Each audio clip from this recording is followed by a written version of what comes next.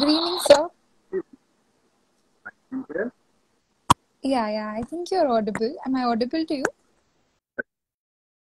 I think I'm experiencing a certain lag. If you could just say something. Okay. How's this? Um, yeah, Still a lag? yeah. I think it's better now. Yeah. Do you want me to how this? Could we try earphones maybe? Or okay. Hear me. Okay. I'll just check once again. Is this better now? Yeah, I can certainly hear you. It must be much better. Okay, I was just trying to balance the phone. That's always a task. Okay. Paperweight or something. Anyway. So, I can hear you now. Thank you. So let's begin with a quick introduction of the session. Today we're discussing the topic of going beyond a technological understanding of technology based on Professor Kamath's article in the EPW. Allow me to quickly introduce our speaker for the evening today. Anant Kamath is an assistant professor at the National Institute of Advanced National Studies, Bangalore, associated with the Inequality and Human Development Program at the NIAS. He studies the sociology of technology in India with special interest in the subaltern. Concerns on inequality, urban transition, social mobility, spatiality, gender, and caste. Undergird his inquiries on technological experiences and outcomes. He is co-author of Urban Undesirables, City Transition and Street-Based Sex Work in Bangalore, 2022, Cambridge University Press, and author of The Social Context of Technological Experiences, 2020, Routledge, and Industrial Innovation Networks and Economic Development, 2015, Routledge, besides several other research articles. He completed his PhD at United Nations University, /Merit, the Netherlands, and has studied at the Center for Development Studies, Trivandrum, Madras School of Economics, Chennai, and St. Joseph's College, Bangalore. A very, very warm welcome to you, sir. Thank you. It's a great privilege to speak to EPW. It's lovely to have you, sir. To start off with, in your article for EPW, you explain why a sociological and political understanding of technology is necessary. Could you elaborate on this further? Oh, yeah. In fact, I've worked several years on the theme, and I'm certainly not the first or the most significant contributor to the theme. It's been there for several decades. There have been feminist scholars who have contributed to it, historians who have contributed to it. The whole point is that anything you see around you, I would say anything, even the pen that's next to you, the headphones that you're using, they're as much infused with political and sociological variables as they are with the science and technology that makes them. The idea is that things have politics and power deeply embedded within them. Take anything, it's the case. In fact, even if you see the chairs that you and I are sitting on and the chairs that many of our viewers are sitting on, actually, I would use the Hindi word for it, and forgive those who don't. Forgive me if you don't speak Hindi, for those in the audience, but the Hindi word for it is kursi, right? And kursi is a very power-laden word, isn't it? So that's there. And it's not just about the semantics. It's not just about the vocabulary. It's about the fact that a chair is a very political thing in a certain context. So technologies and artifacts are never neutral. If they're not neutral, so are not the processes that create them, that distribute them, that use them. Now, let's take a few technologies, for instance. If you take one of the most classic technologies that are there in the literature, a motorcycle. It's not only one of the proxies for masculinity, to express your masculinity. Absolutely. There's so much sociology and politics in it. You take a sewing machine, for instance. When it's at home, it's something that your grandma or your mother uses. Whereas when it's in a shop, it's always a male tailor, right? It's hardly a professional device, and professional devices are only for men, not for your grandma at home. You take factory labor. If you take anything, so people's interactions with technologies, the way people look at them, depend on their sociological coordinates and their positions in the grander scheme of things. Now, even if you take the macro picture, macro technologies, for example, I mean, there's no such word as macro technologies. It just came out of my mouth now. But even if you take macro technologies like, say, big dams, nuclear power, and so on, these are greatly influenced by what we think of as a nation itself, right? These are not there because they're the best technologies or they're great technologies. Dams, for instance, were very much not just a technology, but also a nation-building project. It was an ideology. Yeah, but same case with anything. So the public understanding, the commonplace public understanding of what technology even is influenced by these things. So this is not just about the vernacular meanings of technology across space and across culture. It is greatly about even an individual's association.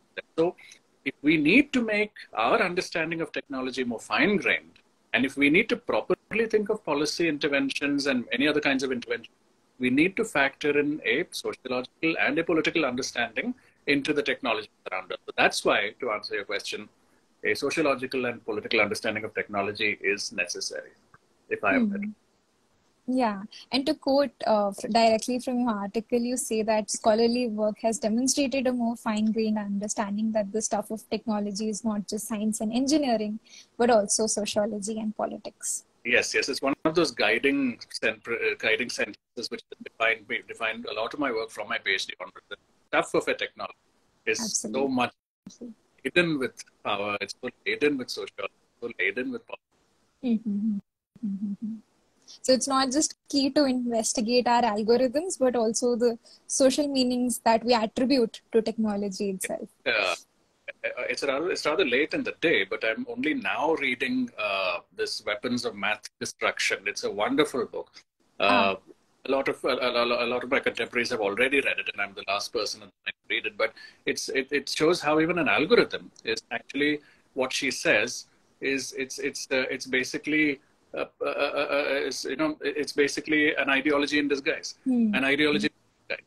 I thought that was a fantastic statement, so I'm going to use it in my But the point is that as neutral as an algorithm when you say it is basically ideology in mathematical disguise. So that's what. So you also write that there are certain contradictions and complications in the technological experience, and could you break that further down for us? Okay. So what I said earlier is that one of the most consistent findings in science, and this is not my statement, it comes from the scholarly literature. One of the most consistent findings in all of social science is that who you are and who you know determine how you do. All right? Now, that can be extended to technology as well. Who you are, where you're from, determine greatly how you engage with the technology. And that's the whole point when you ask about contradictions and complications. And that's a pretty huge point because even the both of us speaking, we come from visibly different genders. We come from visibly different backgrounds, not just in terms of region, cultural backgrounds and so on. We come from visibly different. The only thing possibly in common is, the language we speak and so on. But the point is that, so therefore, exactly the same thing, what we're doing now, looking into a phone, will depend greatly on your social coordinates. So if you're, for instance, if you're upper caste or a middle upper class, if you belong to a privileged gender and so on, you will deal with anything, not just a phone, you'll deal with anything differently from those who come from disadvantaged intersections. And one need not be completely disadvantaged. You can be at the cross sections of being an upper caste, unprivileged gender, of a middle class and so on. Each one of those coordinates will determine how you deal with the technology. So that's where it becomes extremely complicated. So if I pass, the easiest thing I can tell you is a mobile phone. Because, if I pass this in say a class of 50 students, when it goes to each person's hand, it becomes a different mobile phone because each person has a different set of sociological and political coordinates. And that's where so it's not just about, so when I say that your sociological coordinates and your position in the grand scheme of power in society determines it, it's not just a black and white thing of whether the technology is beneficial to you or not. It's not that whether your sociological combinations, whether they will allow you to extract the benefits the most. Will they allow that? not just in mobile phones, with anything, even with a pen, will your sociological combinations, will your sociological coordinates be able to help you get the best of the pen? So same time, let me not say it's all gloom and doom for those who belong to all the unprivileged sociological variables. You belong to the wrong caste and the wrong class and the wrong. It's not about that. The point is, even in disadvantagedness, there can be novel ways of doing things. And this is not to romanticize disadvantagedness, certainly not, but to argue that a certain section of sociological and political variables in a person, might actually end up being the right platform to bring something new. And one of those, an example of that, and people are wondering, can you give an example of that? An example of that is grassroots technologies. They can never come from people who have the most advantaged sociological attributes, right? Right. So they're usually created in a situation of disadvantage. Again, Absolutely. this is not disadvantage is good, but still, your disadvantage can make you look at even a successful, quote unquote, successful technology in a different way. But it can also be a platform to get out new technologies, which affluent people cannot. So it's really complicated, as you can see. Even my answer, I think, was very winding. The point is, you never know what comes out. You never. Very much so. You can do all the market research you want. You can do all the service. You can do all the background research you want.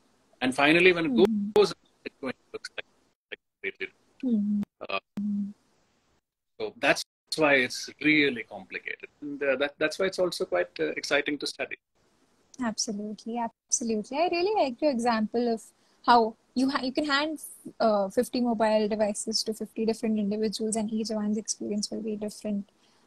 For some, it might be rendered useless because they have a phone, but they don't have connection to the internet, perhaps, and good quality internet at that. And then that completely alters your experience. So, and we saw that during the pandemic. We saw it quite often where there were video calls happening for online classes, but that takes huge amounts of good internet to actually be able to listen to what the teacher is saying, or it just keeps, breaking off, and you can't really learn much from the lecture, or how much of a safe space you have to actually do the class and not do your household tasks instead. Right. So all of those things really alter the experience of technology.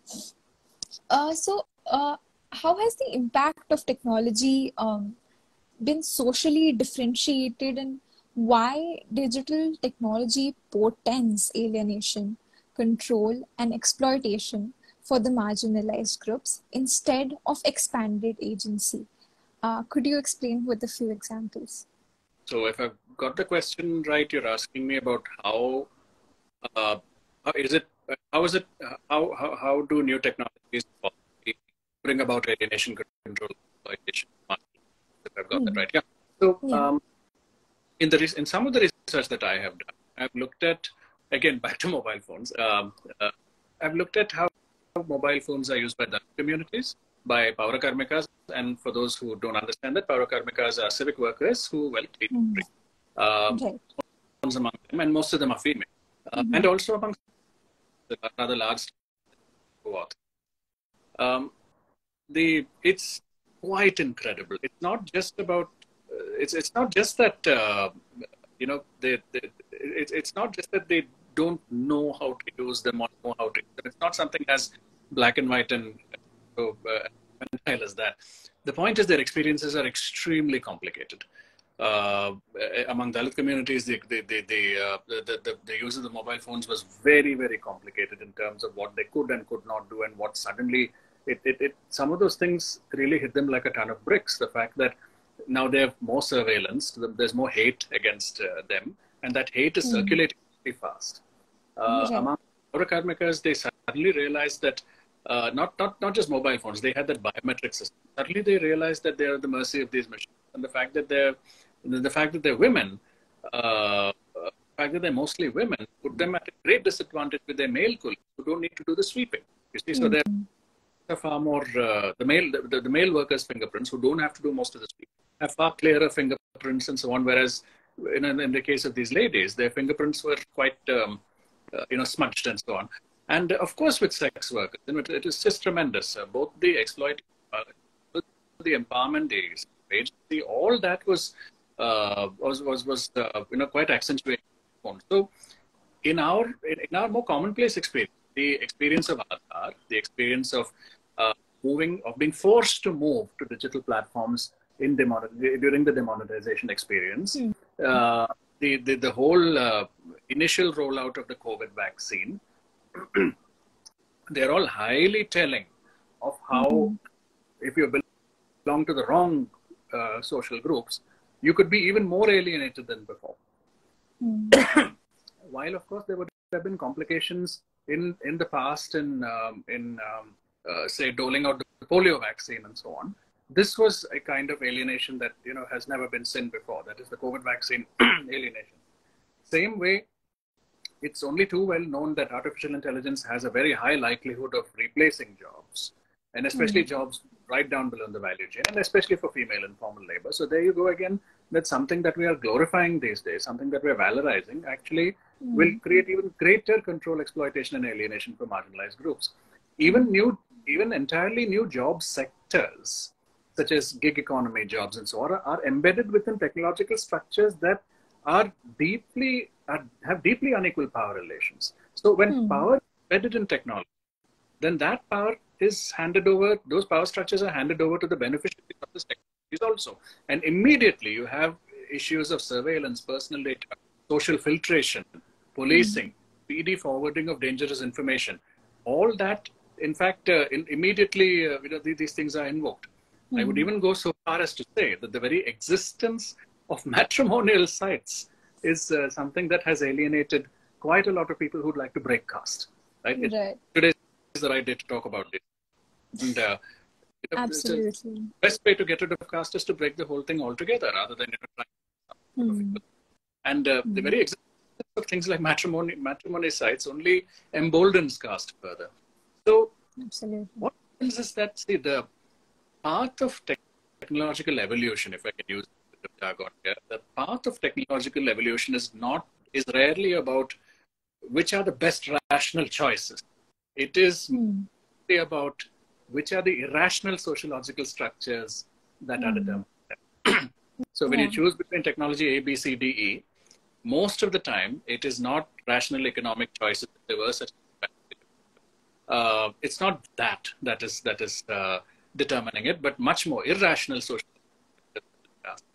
So what happens is, to cite a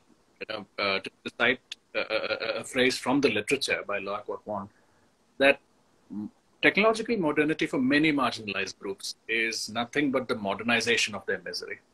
Okay, that's why whatever alienation and control and exploitation these marginalized groups have had for a long time in history just become modernized. But let me repeat that it may not always be a tragedy. There might be surprising creative experiences, perhaps new avenues for collectivization, and so on. So it's not always gloom and doom, but then, I mean, your question is very pertinent. So let me just end my answer there. Yeah, very, very, very well put. So I think when we continue to have such conversations, we should also keep on asking that technology, but technology for whom, and progress, but progress at what cost? So you also mentioned the JAM scheme and your concerns around technology and well-being. You mean Jan Dhan Aadhaar Mobile? Yeah. I said JAM. Okay. Yes. Yeah. And could you I'll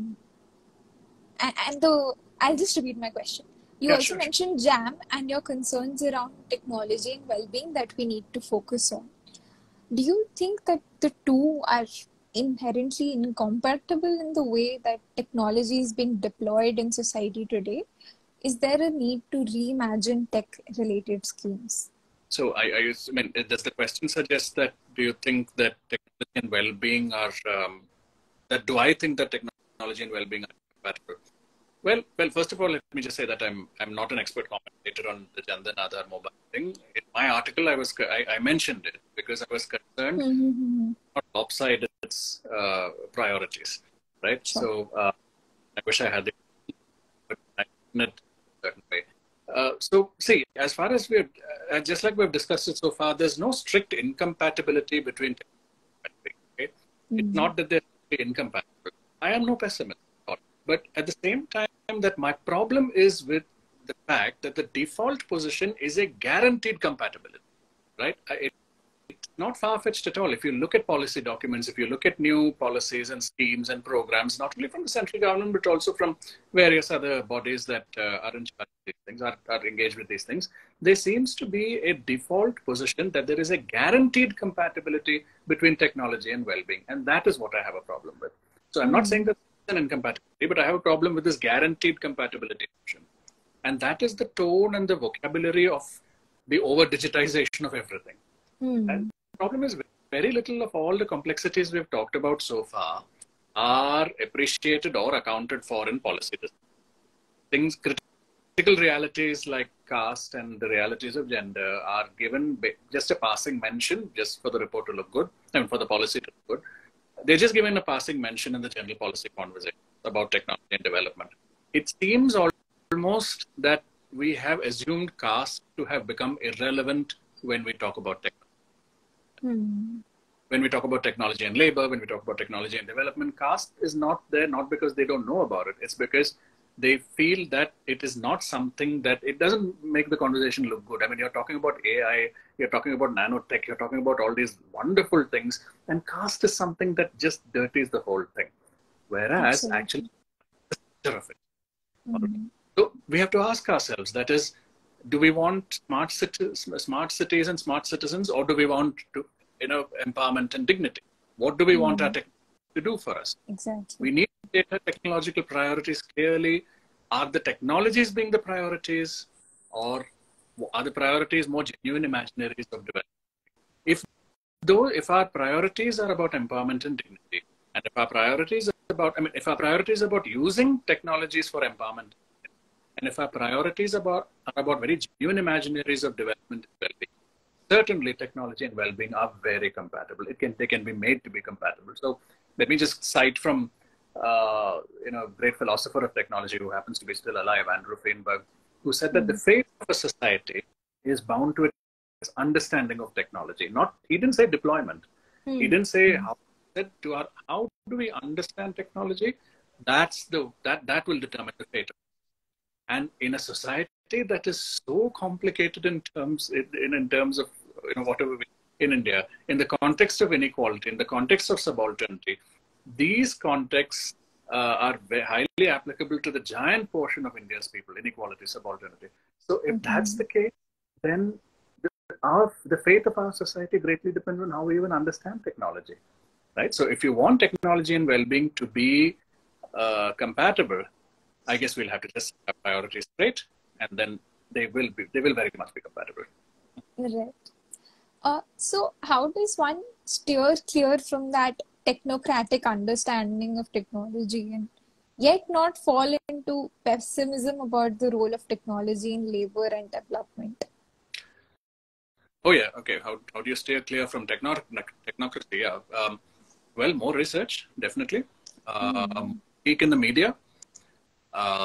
Better public understanding of technology, more inclusion of civil society in technological decisions and policy crafting, and more types of technological engagement than how the technocracy thinks about it. So what we need, for instance, in academic research is more enmeshing of sociology and technology.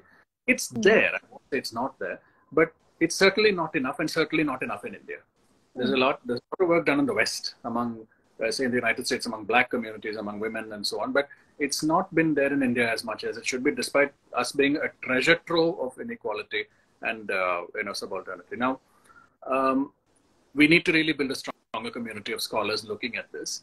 But let me say one thing, and it's not because we've got this platform, but let me just say that actually EPW has done a fantastic job of moving away from highly technocratic understanding of technology. I put in a chapter in a book that I wrote in 2020 that I surveyed about 50 years almost of EPW articles week by week, and I looked at how several articles looked at the idea of technology itself. And although although I had mentally been prepared for the worst, I actually saw that the kind of articles that EPW carried for the last 40 whatever years were very, very, not anti-technocracy, but departing from that typical technocratic understanding. So I was very, very pleased to see that movement away from very deterministic inclinations. We sometimes, Thank you, sir. sometimes, And thank you for that kind of observation. it's a very important because EPW is in Indian academia. So it's I've written this in a chapter. You can see it. See, sometimes if we need to steer clear. If we need to steer clear from a highly technocratic thing, we have to sometimes even recalibrate our definition of innovation. That we need to move away from technology as defined as an instrument of modernity to technology as agency. Okay, our current conceptualization of technology in the mainstream, unfortunately, is too economic. It is too affluent. It is too homogenous. All right, what we need to do is we need to broaden out our what we think of technology. What do we consider as knowledge in the first place? Okay, we even need to broaden out how we even create the idea of aspiration itself. When see, the idea of what is a good life is something that has been fed to us from all around us. Now, if we improve the quality of what is fed around us, naturally our very idea of what to aspire itself improves. So we move away from these stupid tactile imaginaries of device modernization and this great visual pageantry of big glass buildings and everybody connected to the internet. We need to not move away, but I'll say that not restrict to that. We need to move towards more genuine technological imaginaries where things like social justice, where things like dignity, where things like excellence, where things like enhancement come to the forefront of our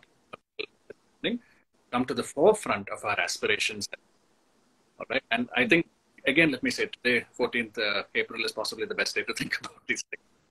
Yes, brilliantly said, sir. So how would technology strategies be oriented towards genuine modernity, where dignity and equal rights are foregrounded? Okay. Basically, what do we do? Well, I'll just say that, to start with, a greater role of civil society, especially among organizations working particularly on technology and particularly among the disadvantaged. If those kind of groups could be empowered with more funding and more freedom to work. As far as funding and freedom to work goes, I think I must also speak of my own academic research. So we need far more attention on these things. How much do we speak of the marginalized as stakeholders and as contributors when we even talk about technology and development?